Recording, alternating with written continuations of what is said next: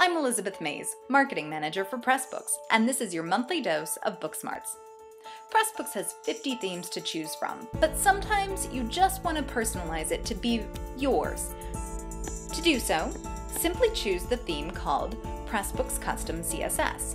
Scroll down, activate the theme, then you'll see the option to edit your CSS. You can choose how to style the custom style sheets for web, PDF, as well as ebooks, and these can be different for each of the outputs. So for instance, for an ebook, I might start by copying the CSS from an existing theme and then adapting from there. Or you could just post your own.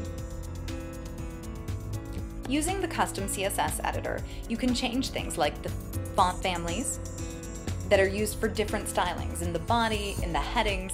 You can also change things like how headings are rendered, how paragraphs are indented or not indented,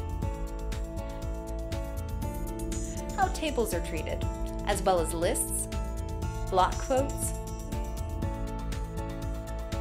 breaks, new chapters, title pages, and more. When you're done, make sure to click Save.